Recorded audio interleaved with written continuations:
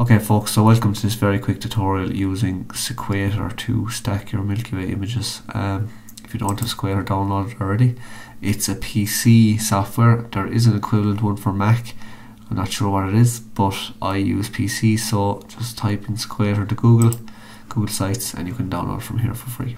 Okay, so once you have Sequator open, you need to firstly add your Milky Way exposures. So what I do first is import them to Lightroom and then export them to a folder as TIFF files into a folder on my desktop. Okay, so as you can see, I have them all here saved into Milky Way Brayhead folder.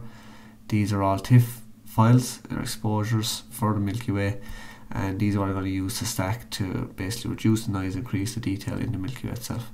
So as you can see, I have 1, 2, 3, 4, 5, 6, 7, 8, 9 exposures. I thought I had 10. I did have 10, but I was forgotten to import one. Anyway, 9 will do.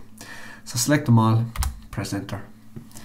Okay, so now as you can see, just take note, this is the raw file, shot at ISO 1600 f2.8, 25 second shutter speed. And the reason I use such low ISO is because I'm going to stack in the images. So that's the beauty of stacking them. You can use a lower ISO and you can afford to get less noise in your image.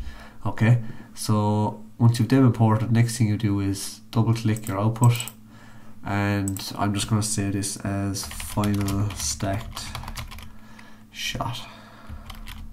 Okay, so that will be the final output file.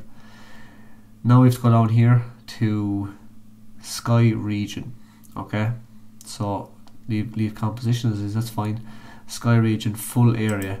So what we have to do here is basically select the sky itself so that the software knows what to align, and basically you don't want any of the foreground selected because it's not the foreground that we're going to align, it's the stars. Okay, so select sky region.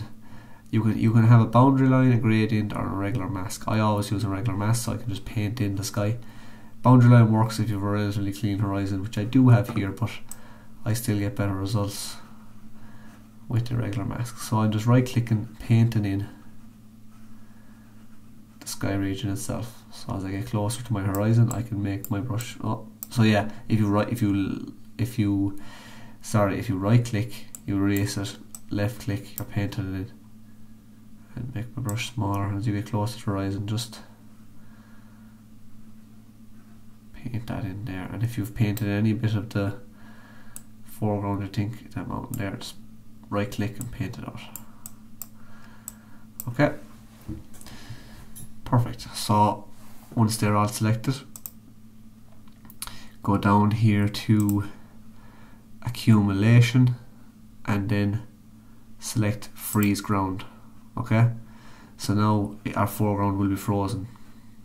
You have your sky region selected, your foreground is frozen, so this option down here, and that's it, you're ready. All these options here, I never really use them. Well, I do use auto brightness because it stops everything from getting blown out. So click auto brightness to on, and then you're ready to go. So very quickly, just to recap on that, first section here, go down, align stars and select freeze ground. Next step, sky region, paint in the sky part of your Milky Way, okay, using the irregular mask here. Auto brightness, double click to have that on, prevents everything from getting blown out. The rest of the options I don't use, I've never used them. You can experiment if you want, and then just click start. Depending on how fast your PC is or how many images are stacking, it should only take a couple of seconds, generally 10 to 15 seconds, and we should get a decent image when it's finished. So there you go. There is your stacked final image of the Milky Way. As I said, it reduces noise. You can use lower ISO and enhances detail in the image itself, and you can go on then and process it afterwards. So yeah, that's a very quick little tutorial there if you asked for on using Sequator. Okay, so thanks for watching, and I'll see you next time.